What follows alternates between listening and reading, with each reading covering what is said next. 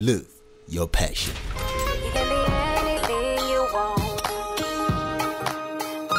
You can achieve it if you just believe. Take you to a place you can be yourself. If your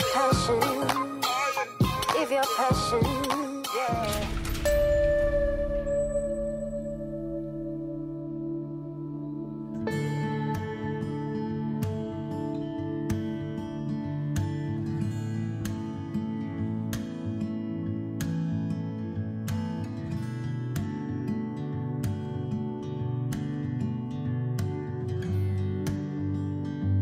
Automotive Mechatronics involves the multidisciplinary integration of mechanical and electronic systems and refers to the skill sets needed in the contemporary advanced automotive industry. Meet Eric Makhosi, a seasoned auto-mechatronics technician employed by Pupkewitz BMW in the capital. This is his story. Your passion. Live your passion, yeah.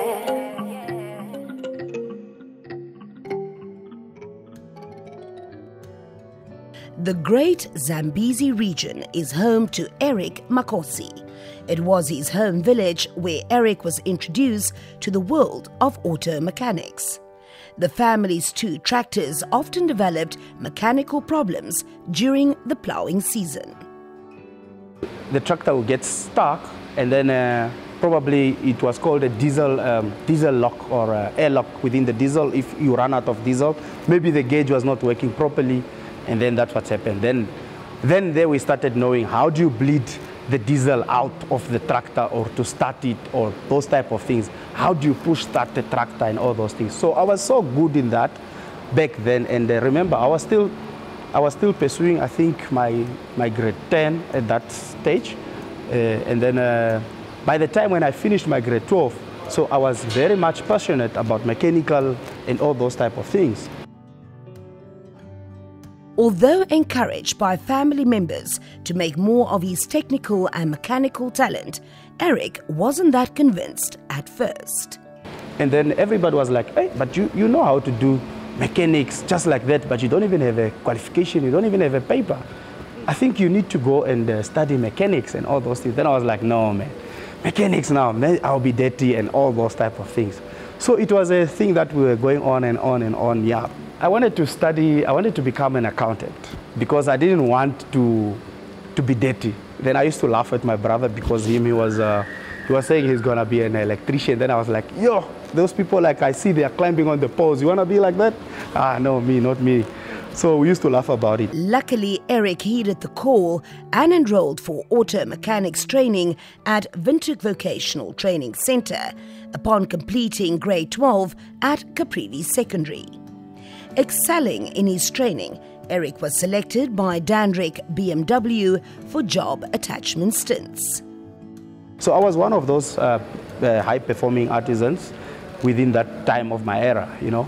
So then I was chosen by the Danrick group by then to join them, you know. And then I started joining them, so I had already internship with them constantly throughout my studies. It has been quite a training journey since. After acquiring the petrol engine qualification at WVTC, Eric acquired a diesel mechanic qualification through the Transnamib Training Centre as well. This he followed up with a project management qualification acquired through South Africa's BMT College. However, it has been through his employment at Namibia's only BMW dealership that Eric was able to access training offered by the BMW Training Academy in South Africa. I also completed my group technician, which is a program that is offered by BMW. Also, it takes about 3 years. You have to become 1 year, you do a group technician. Following year, a senior technician. 3rd year, you become a master technician within the BMW industry now, which is where I am now already at the senior level. And then currently I'm studying at the IAE, Academic of Institute and Excellence. I'm pursuing my national diploma in mechanical engineering as well at this point in time. Again, last, sorry.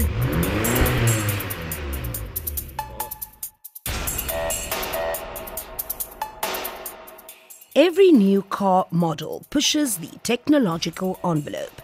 As such, BMW technicians must receive periodic updates to keep abreast of these advances and upgrade their technical skills. Training never stops because the cars evolve so quickly, so you've got to keep up with the new technology.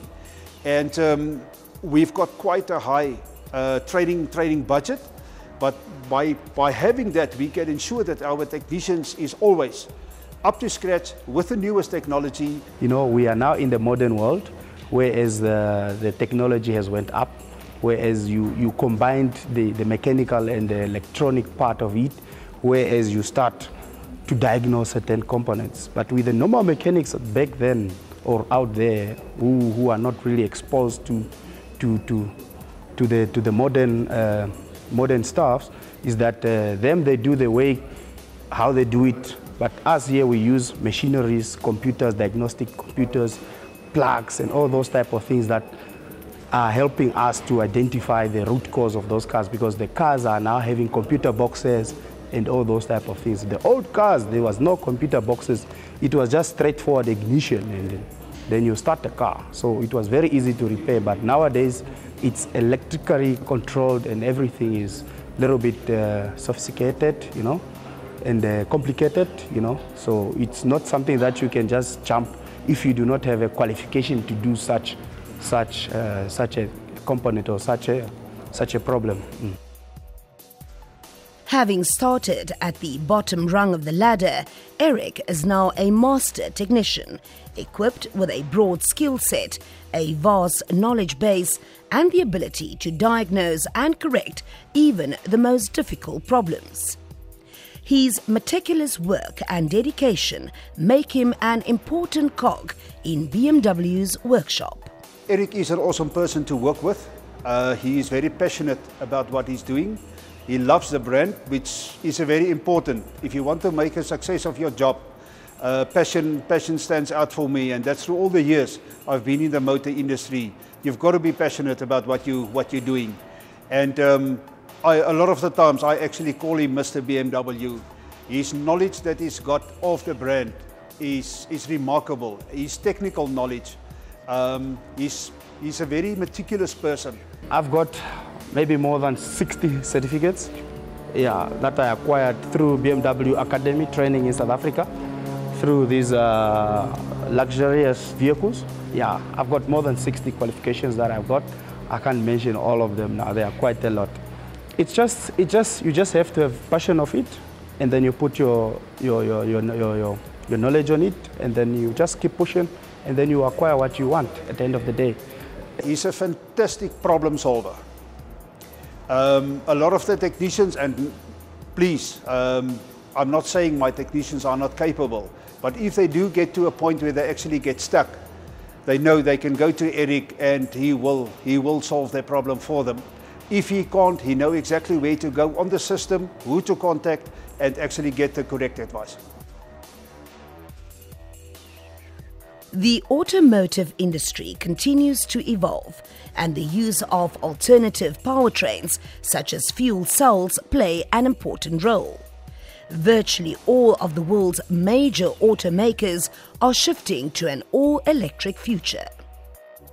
The way that you approach the electric vehicle is completely different, and you're not even allowed to work on an EV vehicle if you haven't got the training, certified training received on that vehicle, not on a BMW in any case. You're just not allowed. We had a case now, a couple of weeks ago, we had a vehicle here. We've loaded what we call a CHARA case, a technical case with BMW SA, and their first question was, what is your qualifications, to check if he's allowed to work on the car. So we had to first send through his certificate, and then they gave him the go-ahead, and then they assisted him with the relevant instructions, how to proceed with the vehicle.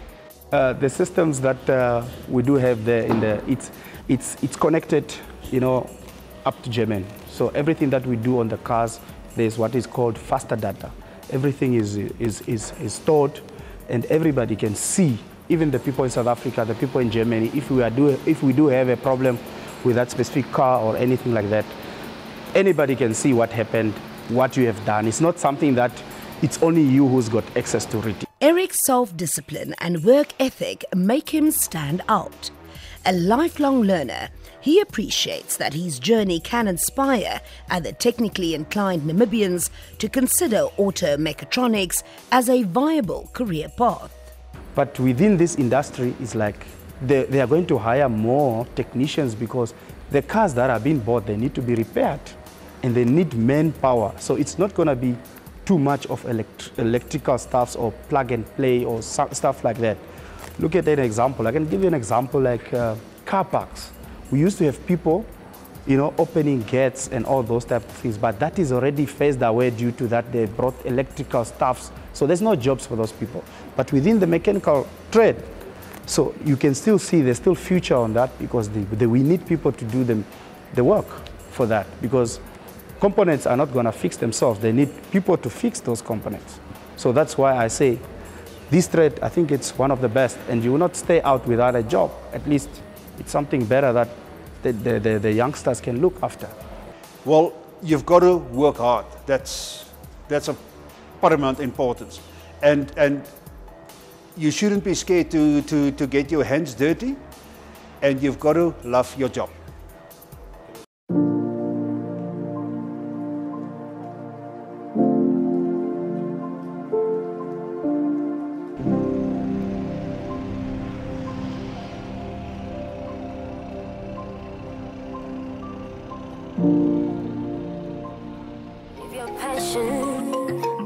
Live your passion, yeah.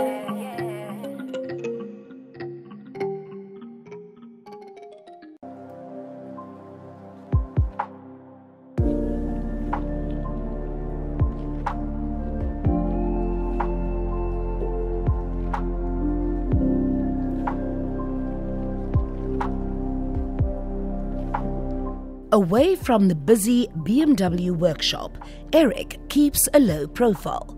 Spending quality time with his small family tops his list. I'm very proud of him, of the man he is today. From the time we started, he was just a student at VTC, and he was, is it intern or apprentice? Yeah, at BMW. That's when we met back then. That was 2011. He's a very hard-working man. He's one person that he just doesn't sleep all day. He always has to find something to do.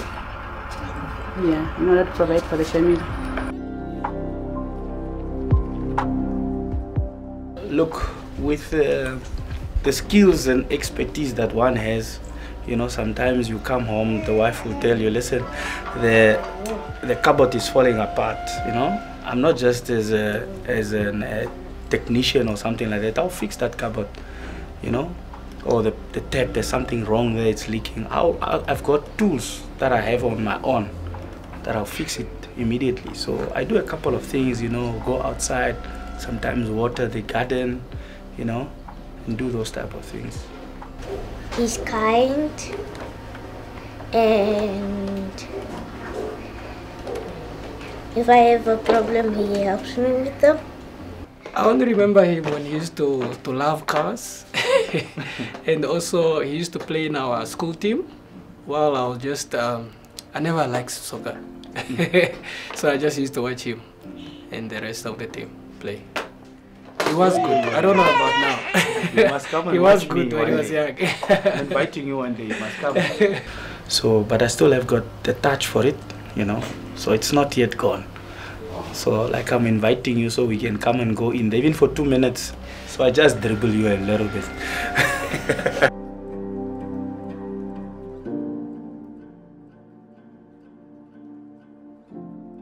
Eric Makhosi. His story teaches us the value of diligence as one of the key ingredients of individual success. Diligent people have an extra edge. Their steady, earnest and energetic effort, persistence and tenacity help them towards realizing their goals, and that becomes the deciding factor for their extraordinary success in life. In his own words, the power is in you, not someone else, to achieve your goals. He is living his passion.